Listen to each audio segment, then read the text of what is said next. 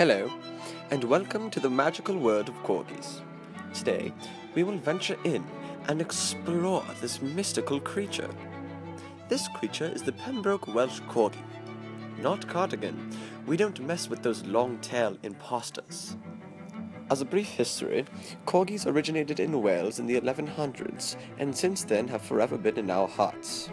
If you didn't already know, these dogs are the oldest breed of herding dogs, and you'll never guess what they herd.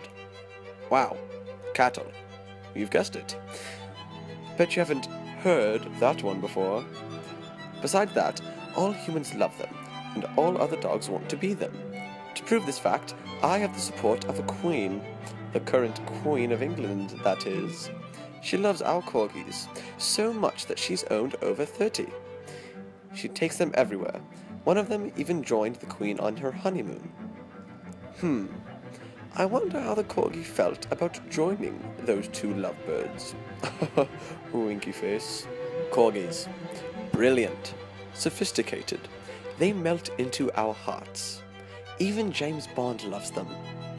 Short, stout, full of agility and spunk. We forever will love this dog. Now, please turn your attention for a demonstration of what a corgi is not. Because, this dog aspires to be a corgi.